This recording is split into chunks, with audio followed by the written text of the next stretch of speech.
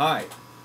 2 weeks ago I made a video, and I sent that video for review by the compliance department of a well-known and highly respected manufacturer and distributor of what I believe to be life-changing nutritional products.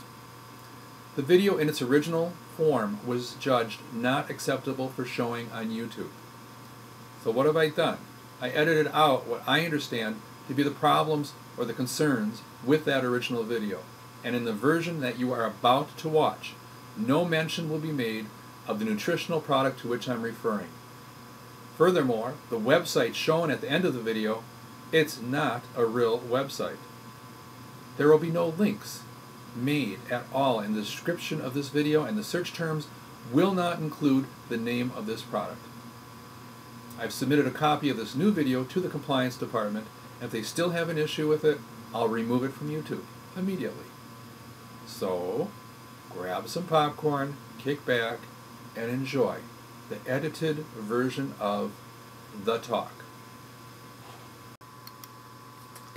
Hello again.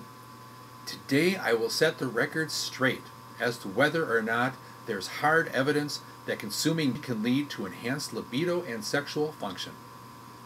Try this simple experiment.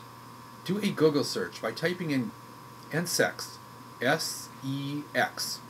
Once you're done exploring the 250,000 websites you'll have pulled up, I urge you to do some independent thinking.